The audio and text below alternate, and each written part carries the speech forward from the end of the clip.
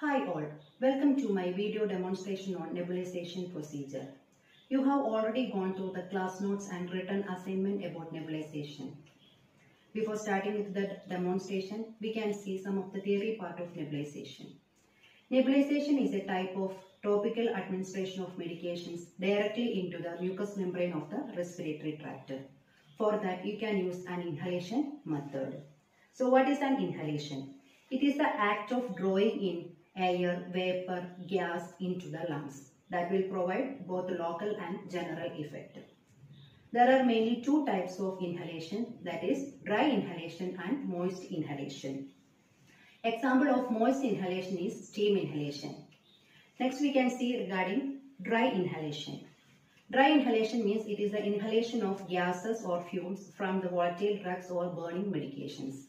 Examples are inhalation of gases like oxygen, carbon dioxide, ether, chloroform, nitrous oxide or volatile drugs, etc.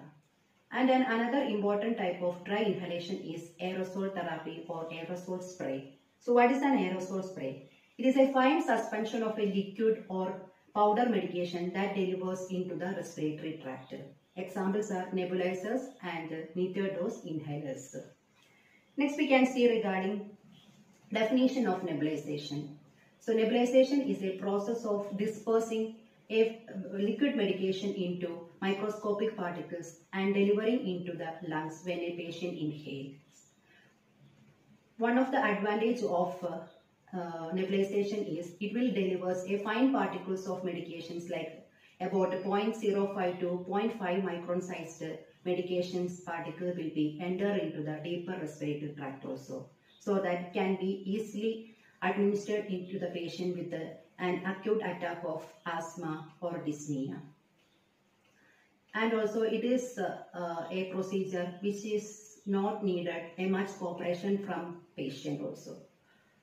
Then next we can see the purposes of nebulization. So first purpose is to help to administer medication directly into the respiratory tract, and it will help to reduce the difficulty in bringing out the secretions from the respiratory tract, and it helps to dilate the bronchi, and also it increases the vital capacity of the lungs, and it helps to relieve or reduce dyspnea or breathing difficulty.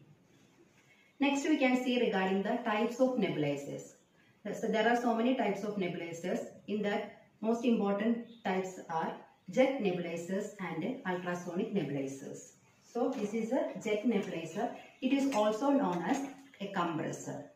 Why it is called as a compressor? Because this device has a compressed air or oxygen. When the liquid medications, and the compressed air passes through the liquid medication, that will be converted into fine particles of aerosol, so that the patient can be easily inhaled into the lungs.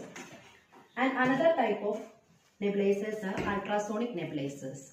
An ultrasonic nebulizers which has an electronic oscillator, and this will generate a high frequency of ultrasonic wave, and that will produce or that will cause mechanical vibration of the liquid medication so that it will be converted into fine particles of aerosol, so that the patient can inhale into the deeper respiratory tract.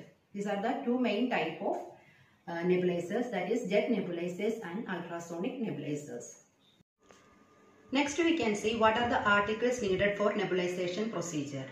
First of all, a clean tray containing nebulizer. So this is the nebulizer, or it is also known as a compressor, and it is attached with the nebulizer tubings and a nebulizer cup. So you can attach a face mask or a mouthpiece to it. Then you need medications. Medication usually supplied in a single dose plastic containers or in a bottle. So if it is in the bottle form of medication, you have to take it with a sterile syringe. And some medications like a bronchodilator or steroid medication which have to be taken and it is diluted with normal saline. For that also you can use sterile syringes. Then you need a cotton, that is normal saline saturated cotton you can take, that is for wiping the medication cup and face mask. Then if it is needed, diluent you can take, that is normal saline or sterile water. Then you need a kidney tray for discarding the waste. Then you need a stethoscope for checking the breath sounds before and after the procedure. Usually patient is having any respiratory disorders, there will be abnormal respiratory sounds. And you need a medication card. You have to prepare a medication card. The medication card should contain patient name, age, sex, diagnosis and date of administration. It also include name of the drug, dose of the drug, route, frequency and action of the medication. So I have taken Budicort as for nebulization. So the dose of the medication is 0.5 mg in 2 ml. Route is inhalation and frequency is BD. So 9 AM and 9 PM usually considering as the frequency. And the action of this Budicort is anti-inflammatory. That is anti-inflammatory action on the airways. Then common medications we can used for nebulization procedure is Astaline, Ipraven, Budicort or Budimist, Flohane, Dioline. So these medications, most of these medications have a bronchodilation action and anti-inflammatory action. So these medication can be used for nebulization.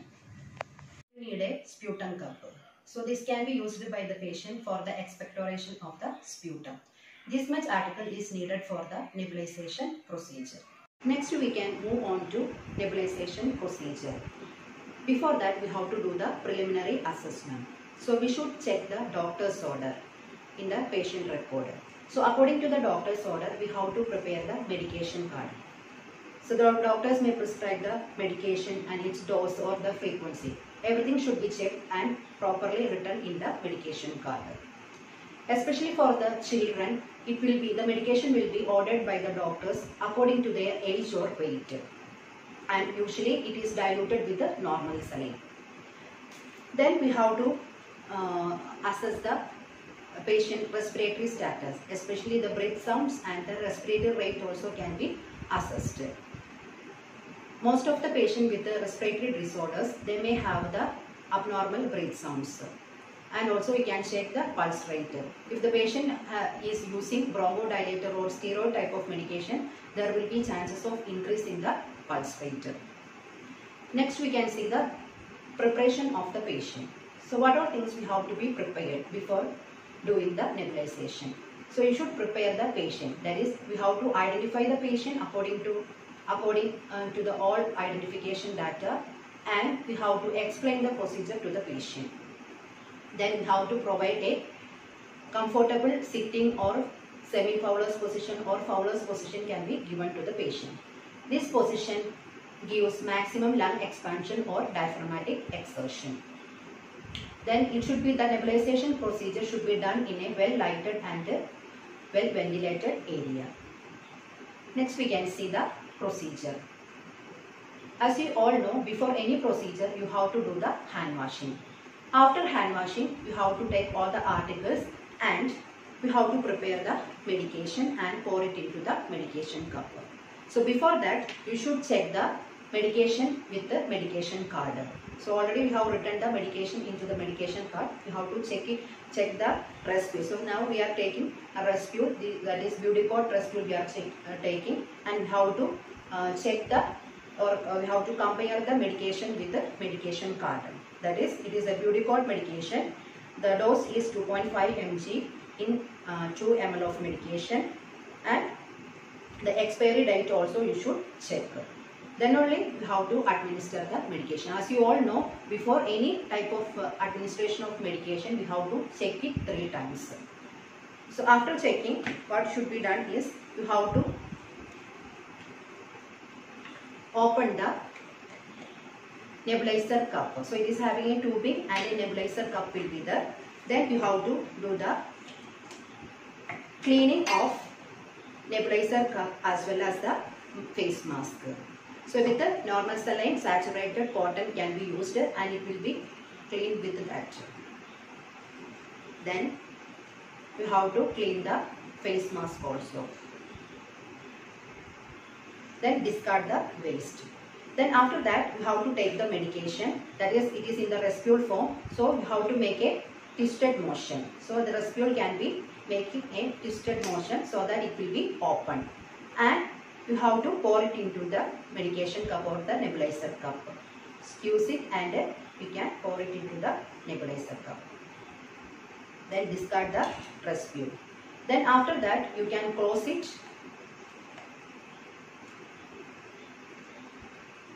Then you can connect the tubings into the nebulizer. Attaching the tubings into the nebulizer, then we have to do the plugging. So to see that what is the working condition of nebulizer. If there is a fine mist produced, means that indicates that it is in the good working condition. Then after that we can place it over the patient face. Before taking the nebulization, we can explain the patient that how they can take the breathing. So they can take the breathing through mouth and nose alternatively. If it is possible, they can hold the breath for seconds and exhale. So this will help for the maximum dispersal of medication into the deeper respiratory tract. So we can do that procedure. So we have to place the face mask. Then after that switch on the nebulizer.